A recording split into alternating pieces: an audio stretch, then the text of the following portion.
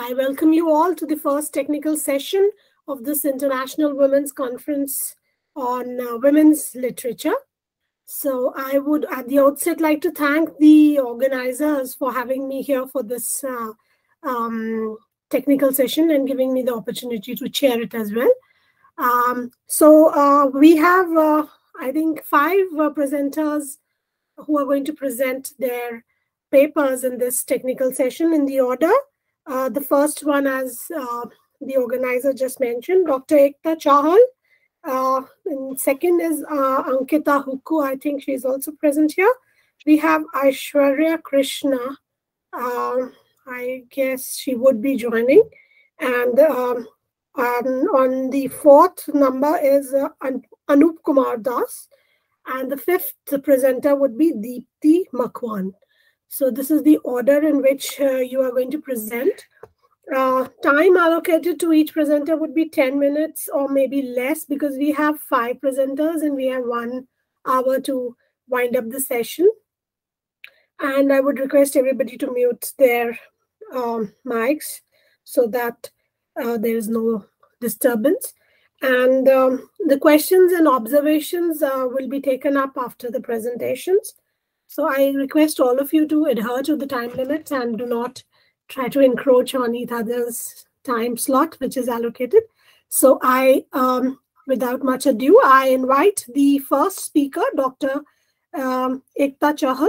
She's the Assistant Professor, Department of English at Nilm University, Kaithal, Haryana. The title of her presentation is Acquainting a New Woman in Nayanthara Sehgal's The Day in Shadow. So over to you, Ekta, for your presentation. Before to start, I would like to welcome everyone, a very warm welcome, all the research scholars and Sangeeta ma'am and other dignitaries present over here. Today, my title for this presentation is Acquainting New Women in Nayanthara Sehgal's The Day in Shadow. The Day in Shadow, which was written in 1971 by Nayanthara Sehgal, who was the niece of Pandit Jawaharlal Nehru, accentuates the need to readdress and refresh the Indian social, ethical, and religious conventions and attitudes towards marriage. The conservative approach, which demands submission of the wife to the unquestionable authority of her husband, often causes much misery and victimization. And this present paper explores that women who belongs to the sphere of intense, sharpened sensibility can no longer accept the victimization and the suppression completely as her destiny. Refusing inequality and male chauvinism, she demands a humane and compassionate approach to marriage based on love, care, involvement, honesty, equality, and free communication especially. So, The Day in Shadow is the story of a woman's attempt to establish her personal identity. Simrit, a protagonist, is an educated woman, a professional writer, and yet she allows her self-image to be neglected by Som, her husband, patriarchal domination.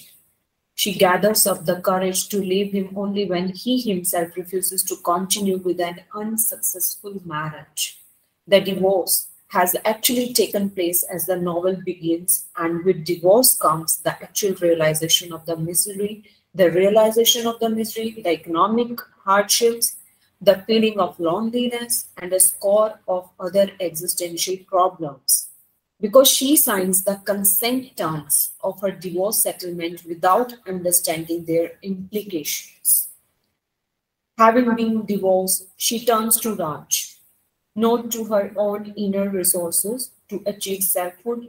Ironically, the person upon whom she depends for mental and emotional subsistence displays, in spite of his combative feminist sentiments, the same male lordliness and the same patriarchal thoughts that had sharpened Som's behavior towards that Simrit after getting the divorce. Even she never turned to herself, she turned to another man in order to attain that support, in order to attain that emotional emotional love, care. This was her biggest mistake. The novel interrogates and stresses the urban wealthy class milieu in a metropolitan situation, only to bring home an equally miserable reality of Indian women's plight. Simrit had herself picked Song, charmed by his flash, contrasting so vividly with her solitary book-loving childhood. She had felt that Song has color and life and action, but the glimmer of Song's personality had misguided Simrit, as she later realizes that tragic mistake. She got attracted towards Song only by his physical appearance, and later on, when they got tied in a marital knot, she realizes her mistake that he is not the right person for her. Simrit is a sensitive and tender-hearted woman who expects Som to foster an inseparable relationship based on love, involvement, care, equality, honesty, understanding, and free communication. But for Som, Simrit is only a valuable possession, and he expects her to attune to his ideal of restrained womanhood. Som dominates Simrit completely, so much so that she has no say in the ordinary decisions of the household. Som's world of commerce, ambition, and power has no room for softer moral norms, values, and friendships. Simrit, on the other hand, is a scholarly woman who values scholarship, ethical integrity, and most significantly, decent human relationships. Simrit was only demanding a decent human relationship where she can find love, care, tenderness in that particular relationship with Som. All Som's relationships are governed by material considerations, motivated by a sense of ruthless ambition, which brooks no obstructions. Som's growing obsession with power and possession disgusts Simrit. And one day she decided to take a decision after when Som invited her for a divorce. Only then she stood by herself. Only then she got the courage to take a decision that she is willing to take a divorce with Som. Even with Bridge, son of Simrit and Som, Som substitutes money for affection, care, and interest. Som is already attuned to the palliatives of the money world and has only these to offer.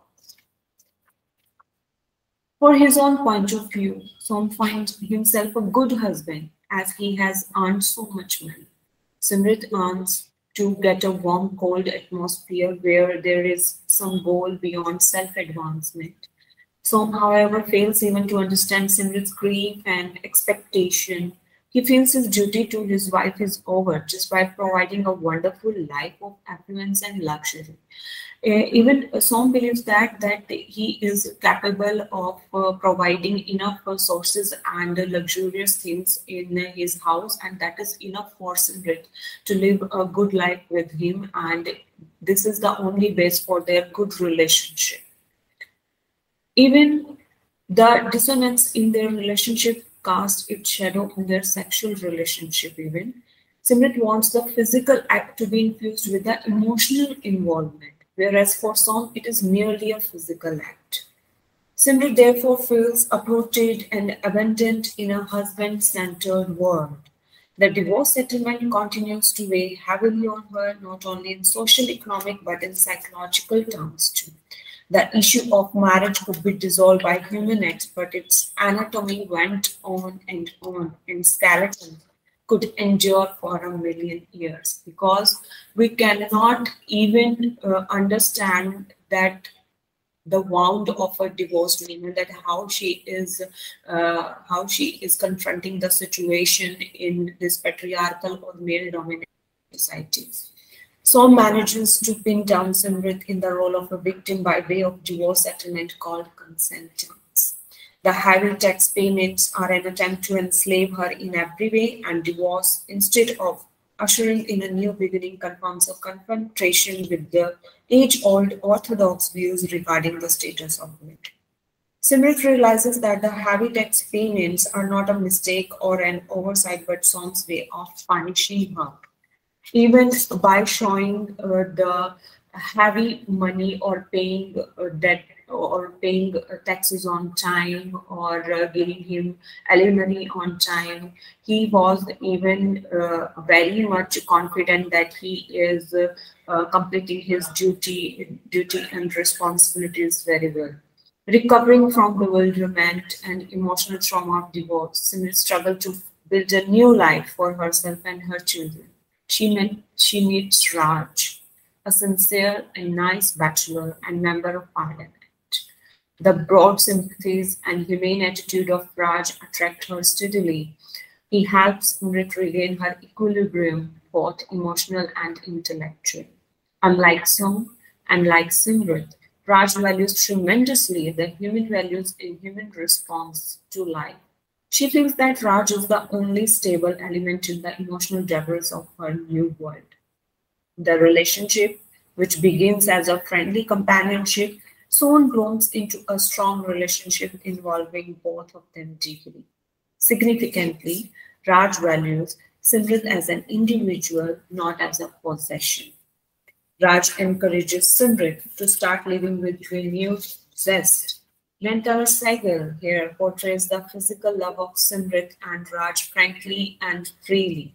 When both Raj and Simrit are sure of the deep bond of intimacy and love, their relationship is consummated. To them, physical love comes naturally and spontaneously with the reassurance that the bond between them was reliable. Raj proposes marriage to Simrit, knowing too well that she has hordes of children and a monstrous tax problem. To him, Simrit, an uprooted mother of several children, is essential, a woman of culture. What concerns Sehgal most is the need for a mature approach to marriage, the need to nurture it with love, care, and candor. The relationship of Raj and Simrit is grounded in sympathy and understanding, human communication and friendship, rather than bestial sensuality and cruel insensitivity. Clearly, the exploitation she talks of is not an obvious recognizable form of physical exploitation, against which most people will naturally raise a cry, but a subtle, human form of exploitation, a sort of breathing where blood and bruises don't show. The indignation of the author at Simrit's helplessness and the appalling situation is clear in when she says that divorce for women nature is like a sin. Simrit herself is able to transcend the middle class sensibility of Indian women ingrained over time with great difficulty and introspection. Now, I'm here concluding my part. Nayanthara Sehgal strongly delineates in her novel the dilemma of a modern woman. The protagonist of the novel rejects the existing traditions and social construct. She becomes more cognizant of her emotional needs and aims for self-fulfillment. She pursues to live a more liberal and individualistic way of life. However, she is ambushed and enslaved because of her dependence on her husband. Sehgal has truly shown the hardships and sufferings involved in fighting against an established order.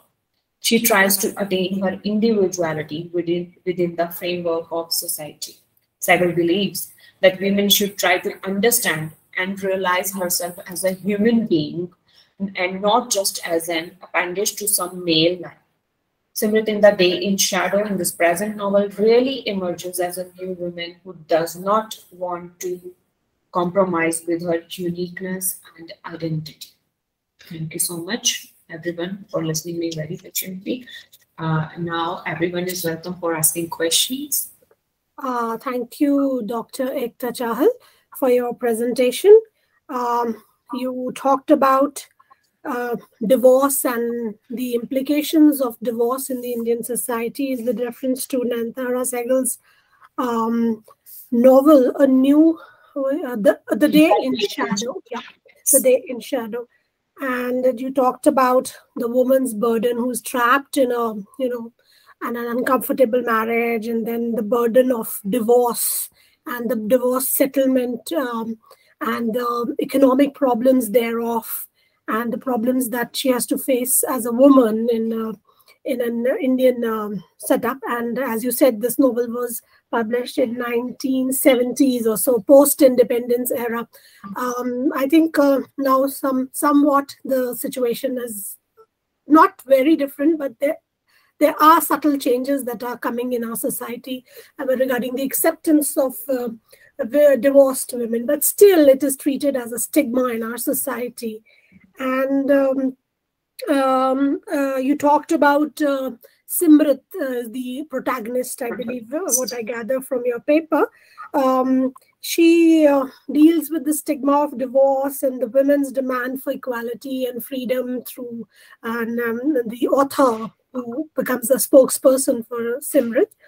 And her, what bothers me, you also talked about this, what bothers me that she again goes for, another man, and her dependence for sustenance, she again goes towards another man for sustenance. And this theme you just touched upon it. I wish you could have dwelt a little more on that, and why she had to again look for another man for sustenance. And I have a little question for you. Do you think if she was economically independent, her situation post-divorce would have been different from what she is now in the novel? I mean, had she been... Absolutely, ma'am. Because in present scenario, the first thing that our mother or our parents now teaching us that firstly you should be financially independent, so that you cannot be dependent on your husband, on your father, on your brother. See, life is a roller coaster, and situations will definitely change in a moment like this. So it is not sure that we always live a life smoothly even after marriage. So it is really important for each and every woman to be self-dependent. And in the case of Simrit, if she was financially independent, then I think the story will be changed, that she will try to become a strong, independent personality of the society, rather than to go in the search of emotional support. What I gather from your presentation is that she was educated. I mean, it's kind of an autobiographical novel, but yet still she does not pursue any, profession or means of livelihood. Absolutely, because she doesn't find the support to go in that particular direction, because she was not that much encouraged to take step forward for herself. So that means, I mean, even if education is not the criteria for economic independence, I mean, you have to personally, I read in. Because many less educated women are doing really well as an entrepreneur, or doing a good business by using their talent while they are doing stitching, knitting, or anything like this. Okay, thank you, Ekta Chahal.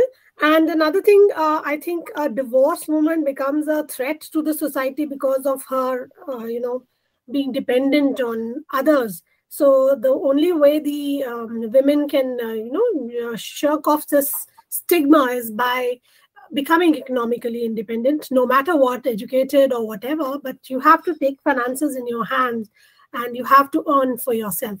So it was a wonderful presentation, and thank you for your lovely presentation, Ekta. It was good to hear you. So thank you. Any other question from the participants here would like to ask Ekta? I guess there's nobody who is volunteering. So I move on to the next presenter. I cannot see her. Ankita Hukku. Is she here? Oh, yes, ma'am. I'm there. Okay, Ankita Hukku. Okay. Yes, I can see you. So you can turn off your video if you're having a no, ma'am. It's comfortable for me. Okay, so let me just briefly introduce you. We have the next paper presenter, Ankita Hukku. She's a research scholar from Jain and Vyas University, Jodhpur, Rajasthan. And her paper is titled Unraveling the Post-Feminist Perspective of Sita and Draupadi. Am I right? Yes, ma'am. Yeah. Over to you, Ankita. You have precisely 10 minutes. Yeah, sure, ma'am. Okay, ma'am.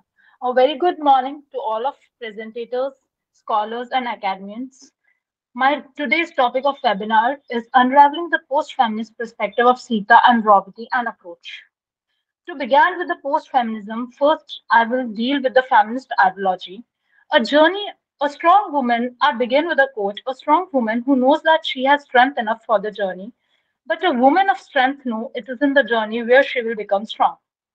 In the light of the thoughtful learning of the feminist perspective, the present study seek to envision and comprehend the feminist ideology with a substantial study of mythological heroines, Sita and Draupadi, which are often worshipped as the epitome of post-feminist. Further pertaining to the idea of ongoing thought process, the present approach endeavors to encapsulate the historical reference to the ideology in order to have a better understanding of the genre and moving on to furnish it in the cascade of the epic literature.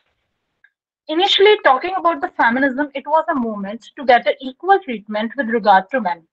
For accomplishing this objective, they have fought a long battle with men, and their main concern was to get equality in the varied aspect of life. As I have shortly described the feminism, I turn to the feminist ideology. It was considered as an undertaking to oppose the hindrance which came under the path of equality for women. By summing up the idea of feminist ideology with a special reference from the Indian mythological characters Sita and Draupadi, these women had many similarities in them and had fought her lifelong battle from society to create their own independent identity in the world of epic literature and to become the role model for younger generation. At folk, I shift my perspective from feminism to post-feminism perspective of Sita and Draupadi. In a very general sense, post-feminism was a movement against the third and the second wave of feminism. The issue which remained incomplete in the second wave and third wave was complete through the emergence of the post-feminism.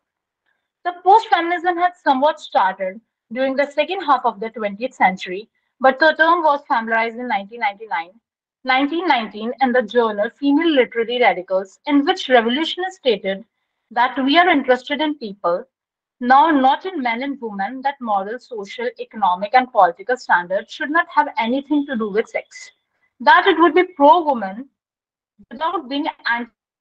This stance is called post-feminist. So the post-feminist had given the image of a new womanhood, the woman who seems to be independent, have their own choice, and most importantly, they have formed their own identity in the society. This evolution of new women was totally different from the image of women who have suffered throughout their life, was considered was always considered inferior to the men in the society. Thus, post-feminism has given the image of a new womanhood to the society.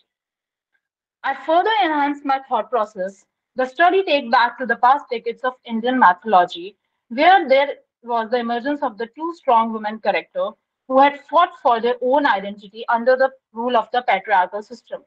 Sita, wife of Rama, had questioned the societal norms on proving about the woman's chastity, although she had gone through Agni Pariksha, the criteria set by the society, to proving woman purity, but afterwards going through this Agni Pariksha, Sita never returned to Ram, but rather returned to Janbhumi, where she had originated because she can't face the humiliation and agony from the society.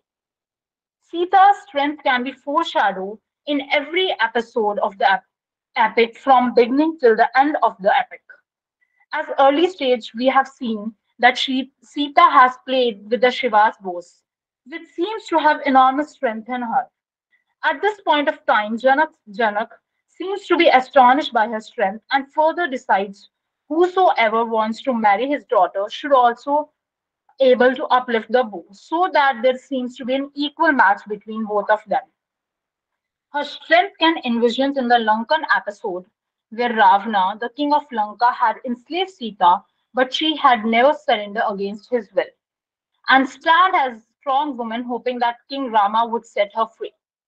Sita had not only strong will, strength, but also the independence of the choice that she had made, which can be seen further, the choice she made to leave the luxurious lifestyle and go away with King Rama to exile in the forest. Secondly, she made her choice of being single mother and independently done the nourishment of her children, Love and Kush. And thirdly, in the final scene, when she had done her duty of reunion of her sons to their father, her goal was accomplished, and she had asked her motherland to observe her as she was not able to face the humiliation again by moving with her husband. Her remindful words are, "If I am truthful and pure, please observe me, Mahadev." By ending the character of Sita, I further approached to the character of Draupadi, as she was often considered an extraordinary character from the epic Mahabharata.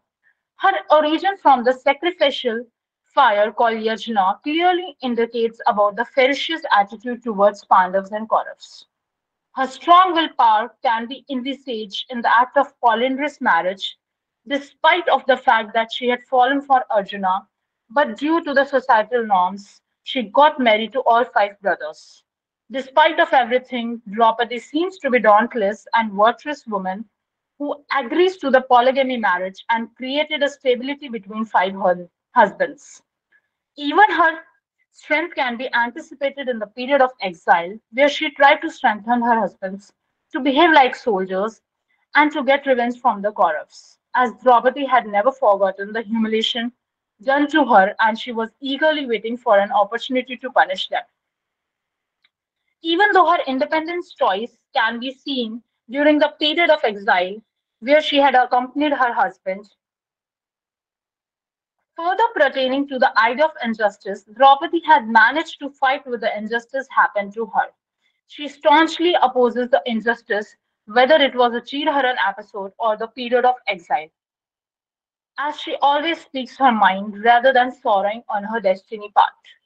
In Chirharan episode, Draupadi had devoted herself to Krishna to help her out, and at that heat of moment, Draupadi had taken an oath in which clearly declared the war with Kauravas, where she angrily responds she would not wash her hair until she first washes them with the blood of Dushasan and Duryodhan. This bold and fearless nature of Draupadi had actually made her won in this episode, whereas Kauravas were defeated through their own plan. As I'm concluding my topic, summing up the whole thought process of Sita and Draupadi as an epitome of a post-feminist, that these women had fought for an injustice happened to them in the every strand of their life. And despite of everything, they emerged as a strong and independent women. They have followed the societal norms, but had never compromised in hiding their real identity. Thus, Sita and Draupadi had risen as a post-feminist icon in the world of epic literature. Thank you.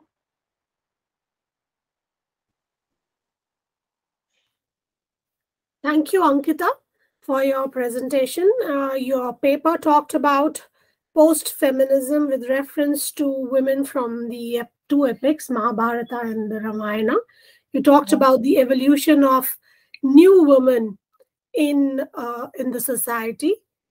And also, I would like to make an observation that, feminism, it emerged in the West. As a Yes, ma'am. theory, it emerged in the West. And but we, in our epics, we can show a way forward to the Western feminism, that in our ancient times we had women like Sita and Draupadi and many other women from the ancient Indian times who were truly empowered, and they have truly proved to be empowered, and we can actually quote from these epics. There are a few critics and writers and researchers who try to bring down these women as sufferers, as shadows of their husbands. But of late, a lot of research is being done in order to show the the empowerment of these women from the ancient epics. And this was one observation. You could have also, Ankita, I think you can bring in that concept of swayamvar in your paper. That swayamvar is also a very powerful agency which is given in the hands of women during the ancient time when they got the opportunity of choosing their spouses. You did mention about Shiva's bow, but you could kind of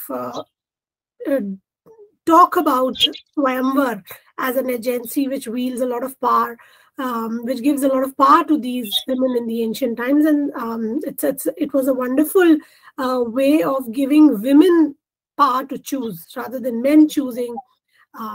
So this is just an observation and a suggestion which you can include in your paper if you would like to.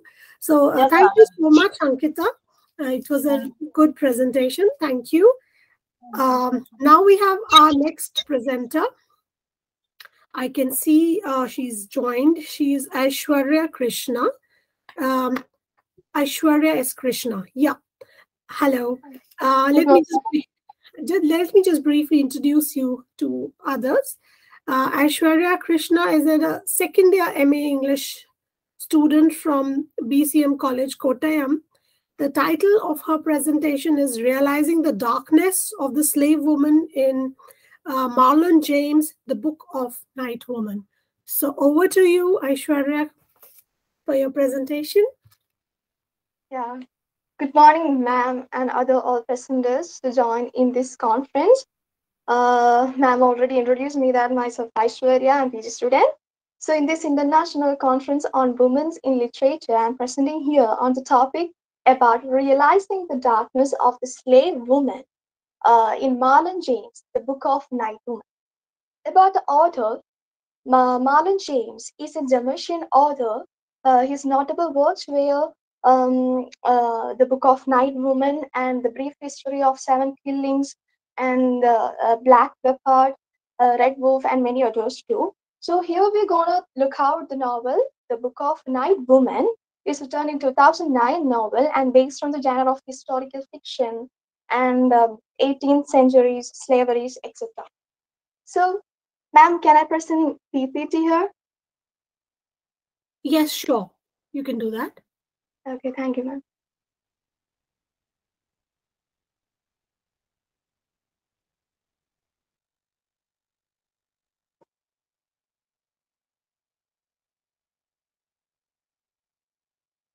Okay.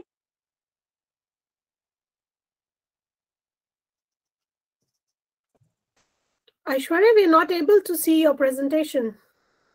Oh, not see it? No. Oh, wait, ma'am, one minute.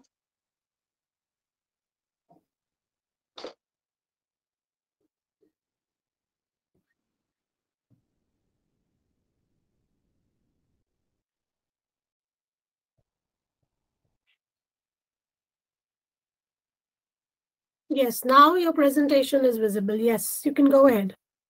Okay, I'm just frustrated about. Okay. Stay cool. It's visible. Okay, ma'am. So about the we already said that about the author and about the novel. So Marlon James, The Book of Night Woman, is both beautifully written and devastating. So James' narrative, related in hard-edged but lifting dialects, takes us back to the cruel world of Jamaican sugar plantation at the turn of 19th century. So, as we all know that the one reason about the women's case, even at the 18th century or 19th century or later centuries, right, the women have no potential right to show their kind of freedom, right? So they are struggling through the different stages of darkness, violence, and other slaveries, etc. So the problem of violence against women manifests itself as a terrifying area of form throughout the world. So the core of these papers pay attention to the problems of violence or the darkness, slavery has become the part of the woman through the novels, and how the shades of true darkness and true womanness as were portrayed in the novel. So the object speaks that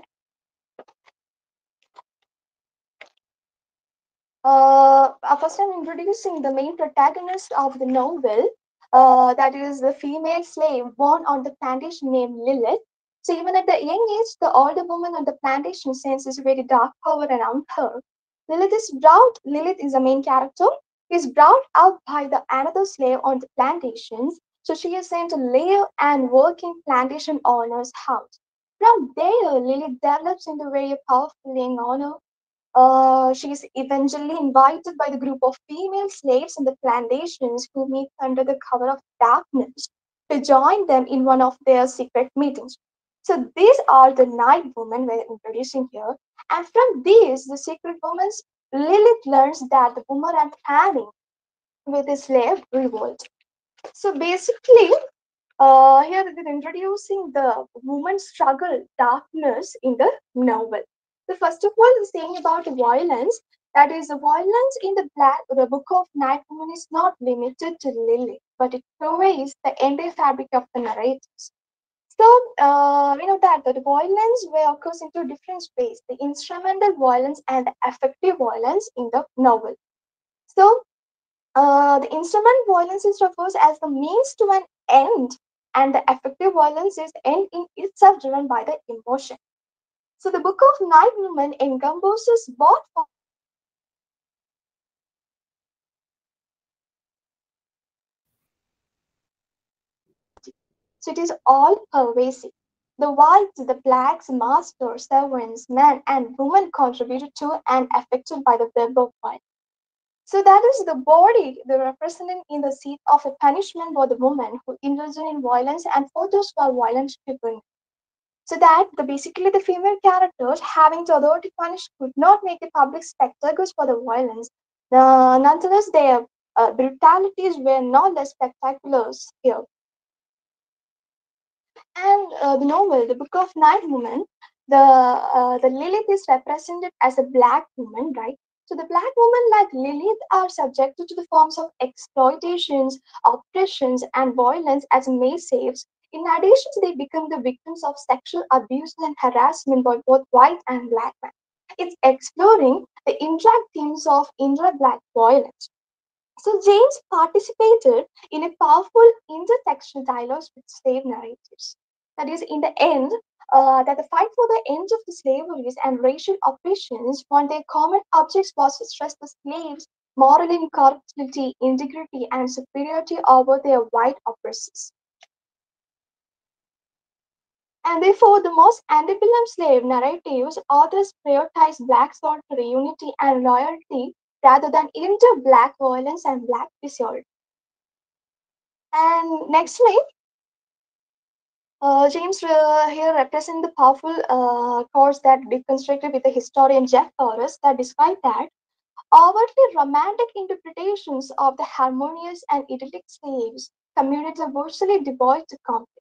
In other words, in the novel, James demonstrate that how the slaves on Montpelier escape from the bonds of friendships and love, how they cooperate in the struggle against their white oppressors and support each other in the moments of danger and desperation.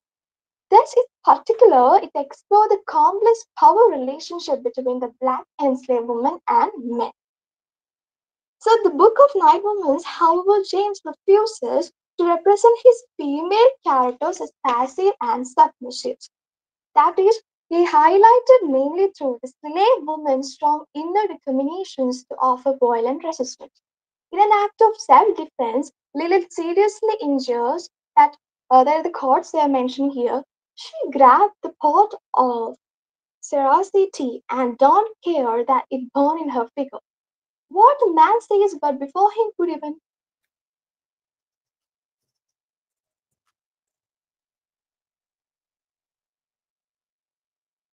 Ma'am is audible? Yes, I think you got a call coming, so we got disconnected for a while. Oh, Continue. okay. So they don't care, even shave the shit on over the pot of tea on his face. So in this phase of novel, at least for a short moment, James realizes a counter violence and the liberating effect it has in Lilith. So there is a quote mentioning here that that was the first time she feel the darkness, the true darkness and true womanness that make man scream. That empowered by her new sense of self, Lilith has the strength to fight against her attacker. So in these chapters, we can see that she manages to escape the sexual abuse by killing the would-be rapist as with the Hitler's. So this scene plays that it foreshadows the night woman's and the Lilith's acts of violence against the white masters and fellow slaves in the course of narratives. So then describing the night woman's here, the night women's in James' novels have no difference. That is, as far as the black women's concerned, the hierarchical among them based on the kind of work they did seem not excessive when they become the subject of violence, right? So the novel, the white peoples were oppressed under this black peoples, and a white man enjoyed unreal power on the estate, and he uses this power to get sexual gratifications more than anything else. So this coming to the land where a man can seduce, rape, or sodomize any nigger woman or boy or girl, he wish there was nothing that nobody coined for a white man being to the same. So that is the here mentioning that the violence that is inherent in the sexual act of intercourse is taken to brutal extremities in the Book of Nightmare. So not only the woman and her consent on the act treated as inconsequential, but she is also expected to come from all the sexual actors with the new submissions. And in the novels, the main character, Lilith, that recognizes that what Marlon James thinks as the true darkness and the true womanness. So, however, the Lilith's true darkness does not make her immune to violence. That is, she chances to sexually abusing this slave woman whose face was well and cut off and washed with so much blood that she dripped red. So Lilith wonders at how a white man can drink or carry on as he please. So Lilith looks at the slave woman's dead body and shudders.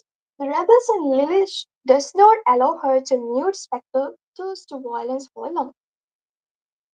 So the woman may not always be the cause of violence, but that does not mean that their lives remains untouched by it. They are often spectators to men that man creates. So James hereby knows, however, the woman cannot claim immunity from the men around them. So they are the cause, second-hand perpetrators or next possible victims of violence that they witness around them.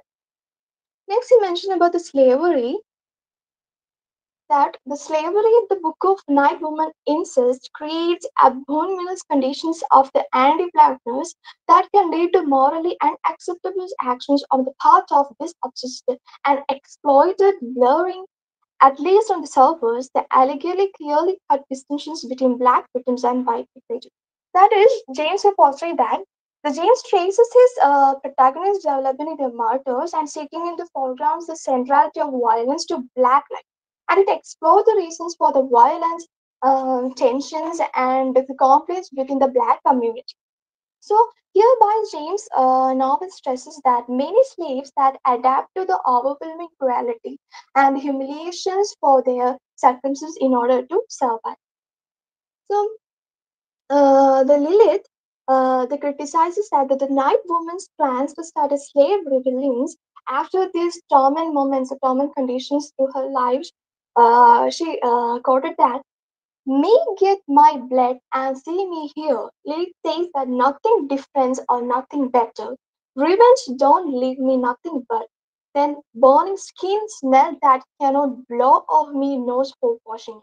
So in this phase of the novel, the Lilith is depicted as a complex and self-critical, but also self-confidence heroine refusing to fulfill the night woman's expectations of the uncosting the black female corporations. So in the novel, The Book of Night Women, James too employs that to chop off these statistics and a brutal female mistress and to shed light of the dangerous effects of the slavery on black and white societies. Moreover, that he explored the meaning of slavery as significations by describing the atrocious acts of the violence against the black human flesh. So the novel defies the hegemonic and the notions of empire by pointing out the explosives and the antagonistic relationship between the colonizers and colonized. That is, the antagonistic moments in the novels are also complex, right? That is, so saying the example that Isabel that the characters is master like love, interest, and expert of future wives to challenge the traditional European days of womanhood. So therefore, the novel shows how at the times the hypersexual synonymous with being Caribbeans and intersexuality related to being Africans. So Marlon James hereby explore how enslaved women and Caribbean women deal with the constrained sexualities and fetishizations of their bodies and how they use their sexuality as a means of escapism.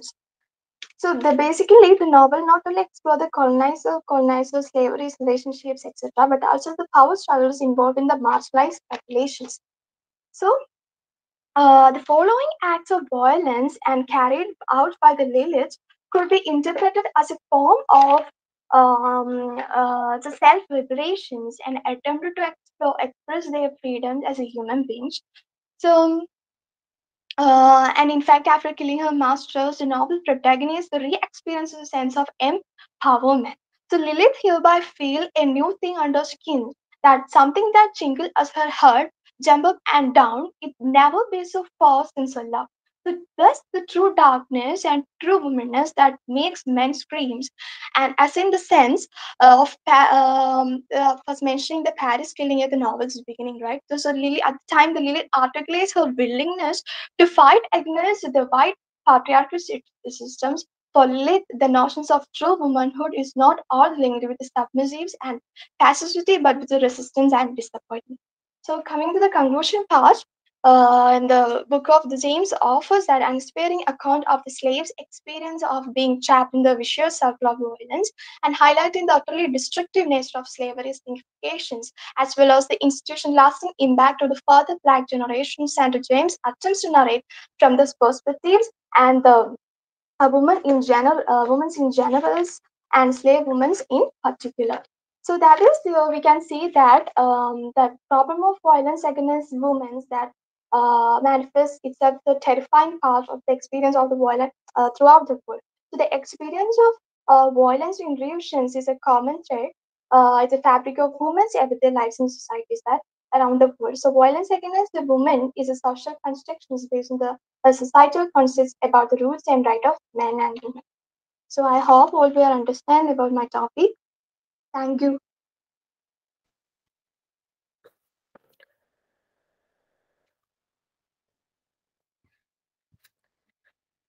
Thank you, Aishwarya S. Krishna, for your presentation. Aishwarya's paper was based on Marlon James' The Book of Night Woman. And her paper talked about power dynamics, complicated power dynamics, I would say, power struggles involving marginalized populations or at a sugar plantation in Jamaica. And she talked about it is in the background of the slave rebellion in the 18th century Jamaica, I guess. And the novel talks about the darkness, the slavery, the colonization, and how women, they become the perpetrators, spectators, and also the victims of violence. I think violence comes out as a very prominent theme in the novel.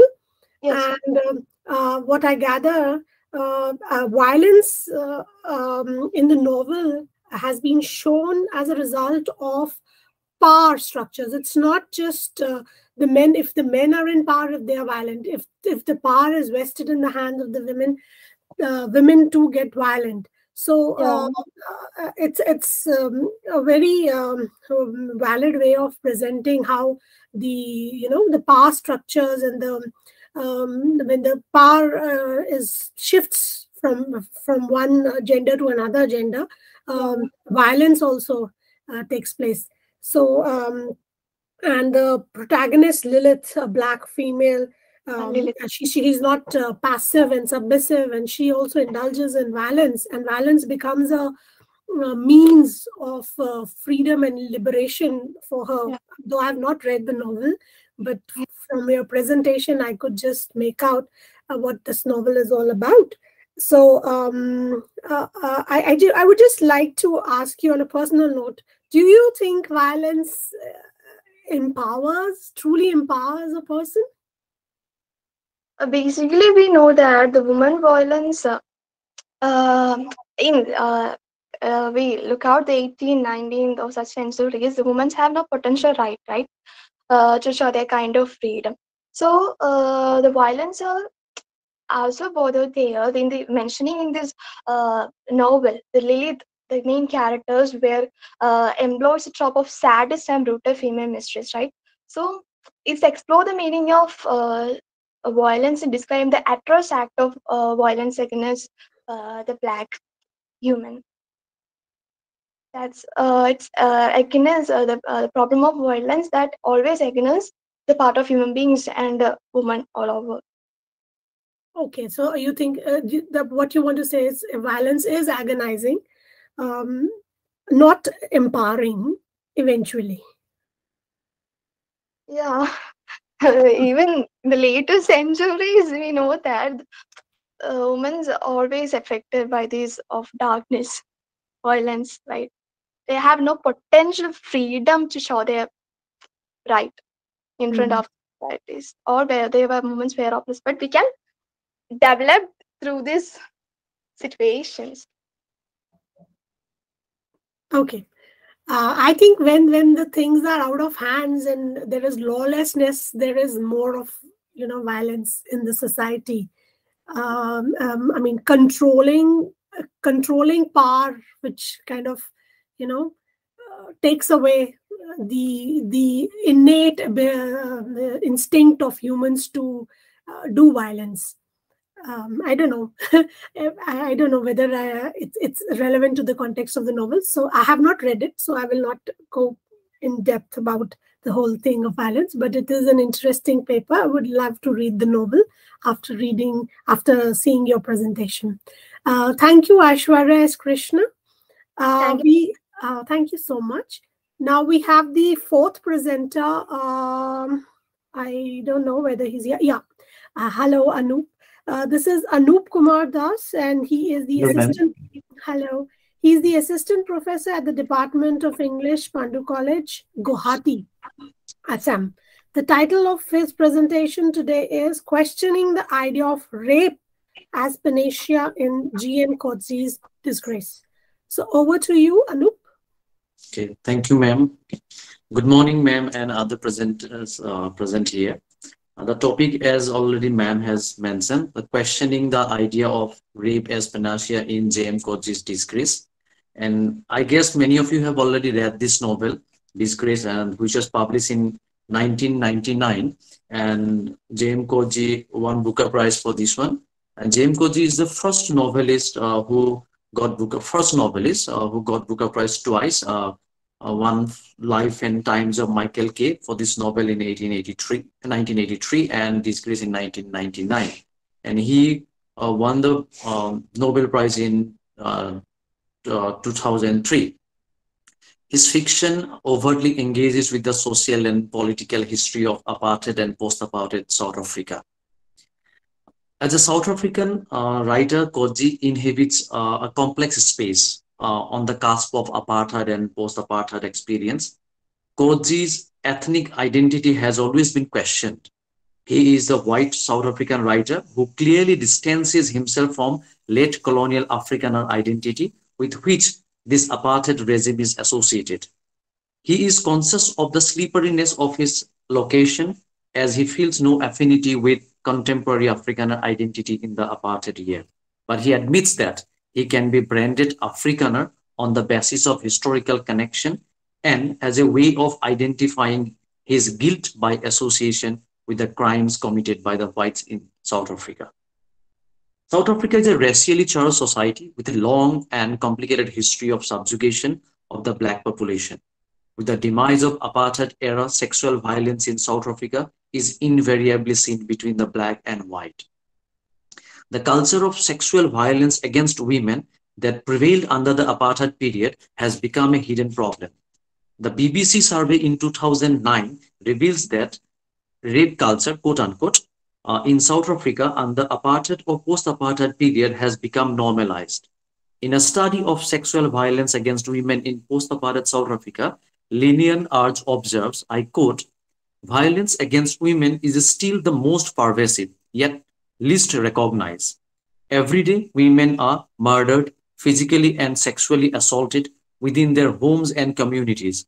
The social, cultural, and political structures and institutions in countries like South Africa continue to openly support gender inequality despite political rhetoric to the country. Unquote.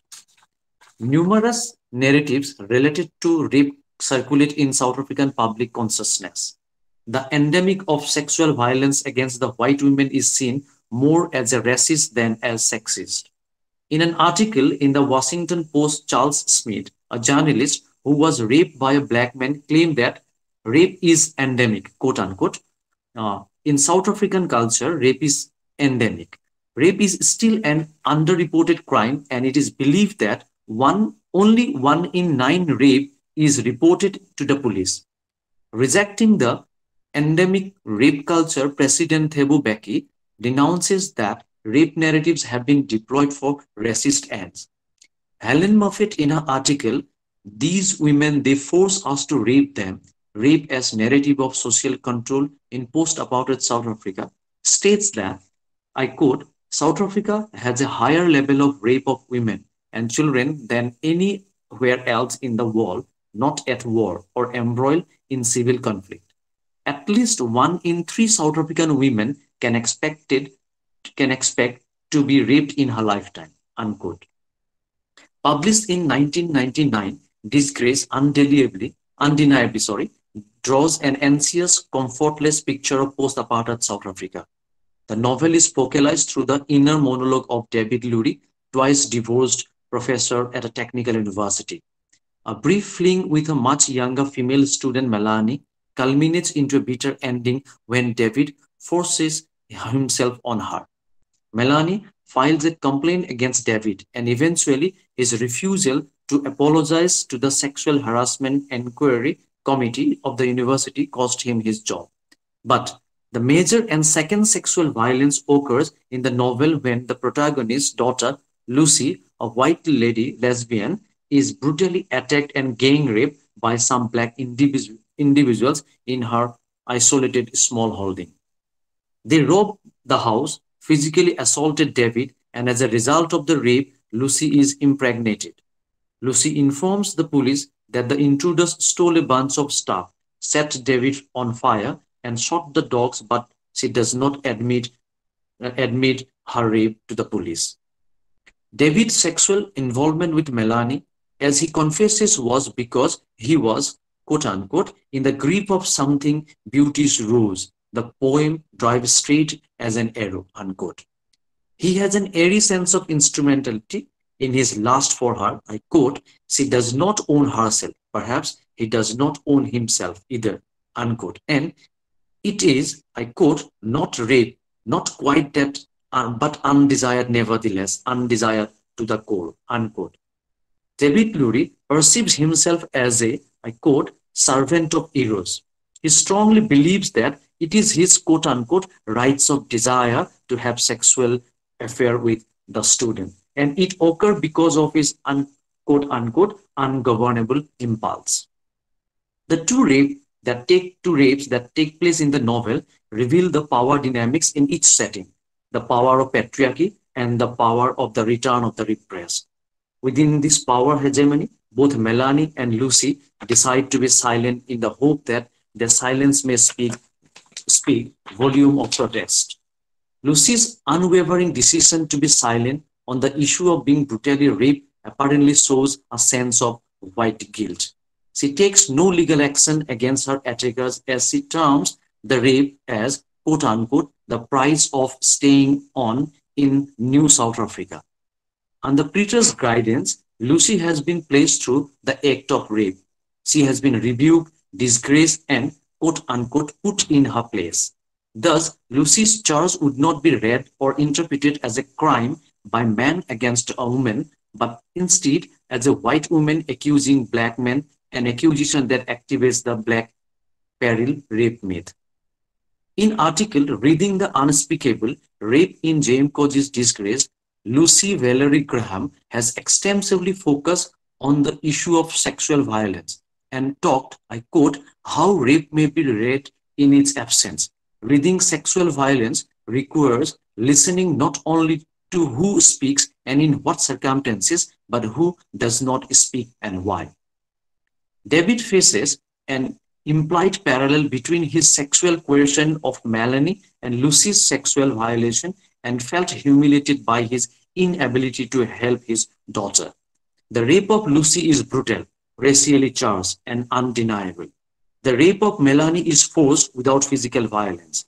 Her race is unclear. It is possible that not even Melanie conceptualizes the entire incident as rape.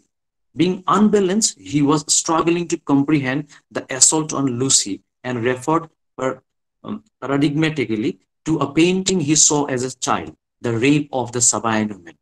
It can be seen in the mismatch between the cruel power dynamics of rape and its reality. The rape of the Sabine woman is nevertheless a highly suggestive intertext. Fearful of extinction, of their new settlement failing, the Romans seized upon the Sabine woman because the Sabine fathers were prohibiting intermarriage. After their abduction, the Sabine women remained with their Roman husbands as loyal wives and peacemaker between the two sides. In the competition between Lucy's father and Pretus, who is related to one of the rapists, Lucy chooses Pretus as a husband to stay with him as an additional wife. She says, I quote, I must have peace around me. I am prepared to do anything, make any sacrifices for the sake of peace, I unquote. In an article, Reading the Unspeakable Rape in James Cody's Disgrace, Lucy Graham states, I quote, disgrace seems to suggest that female bodies may not be fare better in New Order, in post-apartheid, as after Lucy is raped, she becomes pregnant, gives up her land, retreats into the house, I unquote. The rape restricts Lucy and functions as silencer, a silence imposed by the rapist and sustained by inscrutable predators. Lucy attributes the sexual violence perpetrated on her as an inevitable payment of debt to the history of violence on the black community in the apartheid era, a sort of panacea to the accumulated wrong done by the community. The act of violence have reflected South Africa's inverted power structures. A report at the police station on the rape of a white lady by some black people will hardly be considered or investigated in terms of gender. It will be inscribed or looked at in terms of race. Keeping it in mind, perhaps Koji deliberately avoids delineating the graphical nature of the violence. Instead, he is very much conscious of giving the physical description of the rapist. In an article, Rape and the Violence of Representation in James Koji, Karen Mardorsin argues that because of racial discourse in South Africa, the rape would not be read as a crime by man against women. Instead, a white woman accusing black men.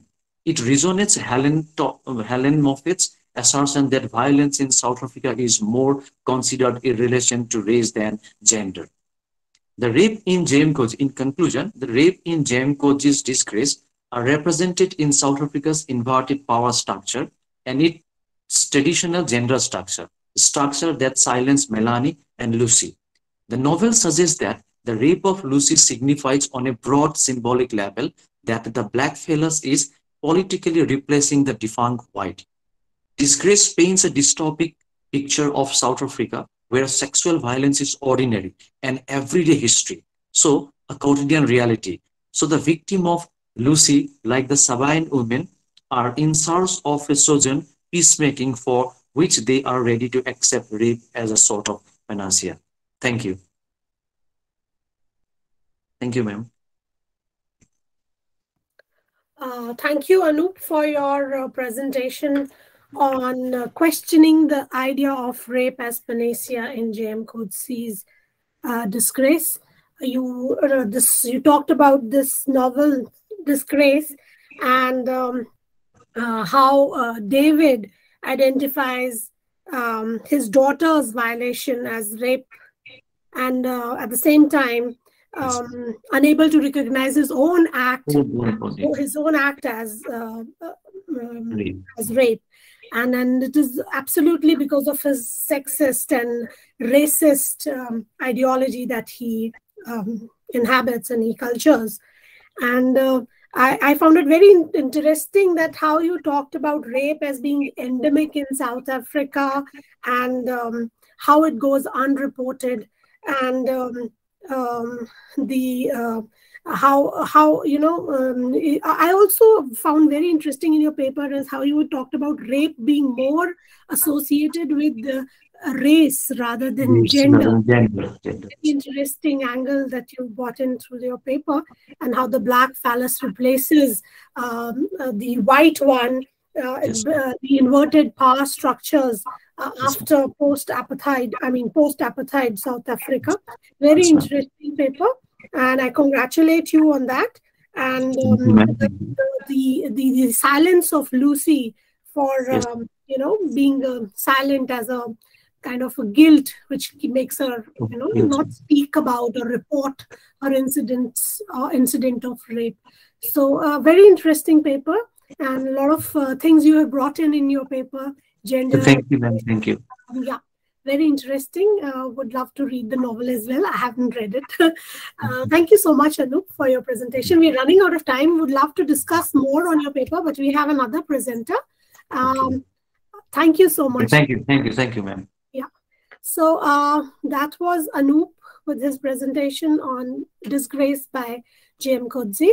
Now we have our fifth and the last presenter, Deepthi Makwan. I think she was here. Yes, we can see Deepthi. Yes, let me just briefly introduce you. Deepthi Makwan is a research scholar from the Department of Indian Languages and Literature, Sabarmati University, Ahmedabad.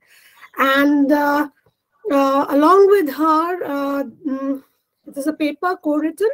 And so along with her, there is Dr. Pratima Rai, Associate Professor, Department of Indian Languages and Literature, Sabarmati University, Ahmedabad. The title of her presentation is Padmini's Quest for Identity and Completion in Girish Karnad's Hai Vardhana. So I hand over the platform to you, Deepthi. You have just barely 10 minutes to present. Okay. Good morning to all. Today I will talk about the topmost play of the remarkable writer Girish Karnad. And that is Hai Vardhana. Now, yes, as ma'am has introduced my topic, I would just talk about it as we don't have much time. Okay, so the title is Padmini's Quest for Identity and Completion in Girish Karnad's Hai Vardhana. Yes. So now if about Girish Karnad I talk, then as we all know that Karnad is the most imperative dramatist in Indian literature since independence. Now for the paper I have selected Hai Vardhana, and from that if we talk about Hai Vardhana, almost all the characters are in search of the completion. They are in the desire of they are in the quest of fulfillment, but here as the topic is about female especially, I have selected the character of Padmini. Now yes, the plot of Hai Vardhana was adapted first of all, yes, from Thomas Mann's novella Transported Heads, and in this drama Karnad attempts to reveal humanity and human identity in the world of and tangent relationships. The main plot begins with the straightforward love triangle, and that is of Padmini, Kapila, and Devdutta. Now, Padmini has a multifaceted nature in the play. Her first meeting only with Kapila proves her as a remarkable and bold and beautiful woman. when Kapila goes to Padmini for the first time with the proposal of his friend Devdata, Padmini says that yes, I would like to read the dialogue. You knock, didn't you? Then Kapila says, yes, Padmini. Then why are you gazing at me? What do you want? I just wanted to know whose house this was. Padmini, whose house do you want? Kapila, this one. Padmini, I see then, who do you want here? Kapila says, the master. Padmini, do you know his name? Kapila then says, no. Padmini, have you met him? Kapila, no. Okay, so in this dialogue, we can see that she is not at all a meek and timid type of a person who is getting silent at the very first meeting of such a man, Kapila. Okay, now yes, the above conversation between Kapila and Padmini highlights her sharpness, logical and questioning, and her degree of confidence. And she is conversing with Kapila for the first time even. Okay, she talks to him confidently and smartly. Now, after marriage of Padmini and Devdata, there are some circumstances in which the viewers unquestionably despise her. Yet, there are other some circumstances in which they feel compassion also for her. So, that much power is there with Padmini. Now, after marriage, when they are going for the Ujjain fair, at the time Kapila was driving the cart. At the time she says, without any hesitation and with the surprise, that yes, how beautifully you drive the cart, Kapila. Your hands don't even move, but the auction seems to know exactly which way you want them to go. Okay, so here also she doesn't care about her husband. She is just praising the another man without any hesitation. Then after, yes, when she declares her desire for Kapila's figure, the viewer find her repulsive as she says how he climbs like an ape. Okay, so here also we can notice her willingness to get the body of Kapila. Then in the next scene, when they go to the temple of Kali, at that time also in front of the goddess even, she says that at least one of them was alive, I could have passed my life with them. Okay, so here also we can say that she expresses her desire to have Kapila as her husband. The explosive free float violation consciousness of Padmini yearns for the ideal guy. Havadna, however, allows us to feel Padmini spirited and embodies intellect, highlighting the ideals of female subjectivity as they are manifest in her. The owner of transgressive erotic agency, Padmini is a woman who aspires to create a space without being constrained by a pre-detective identity. In Act 2, if we talk about Hevadana, then the person of to whom Padmini belongs might have had an answer. The entrance of Padmini makes man aware of the pain that love may cause.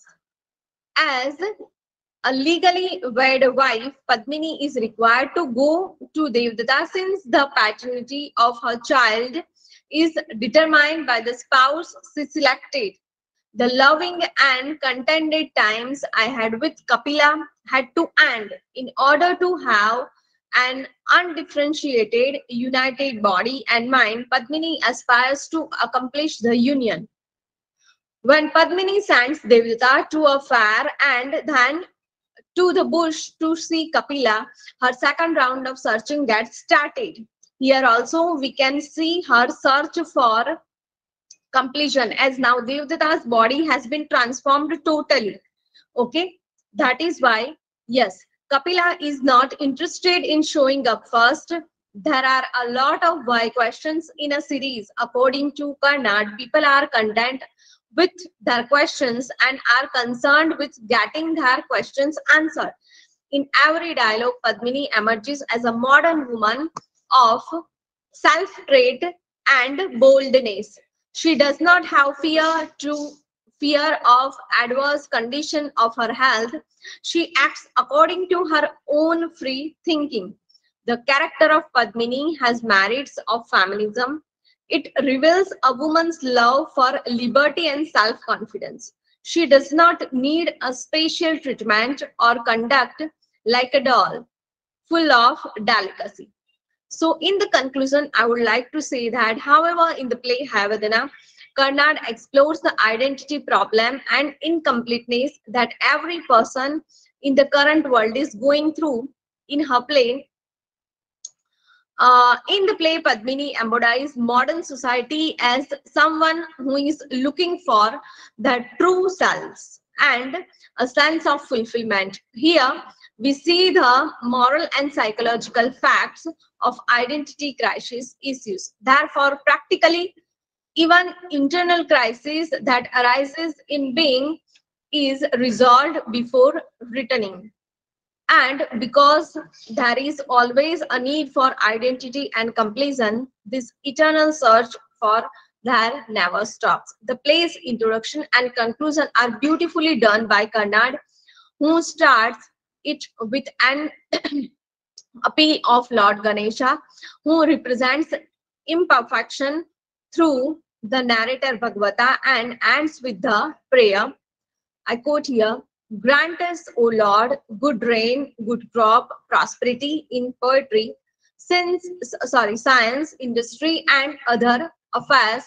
Give the rulers of our country success in all endeavors, and along with it a little bit of sense." I unquote here. Yes, I would like to explain that why I have hurried, because I know the timing is about 10 to 11. So now that is why I have done it so hurriedly.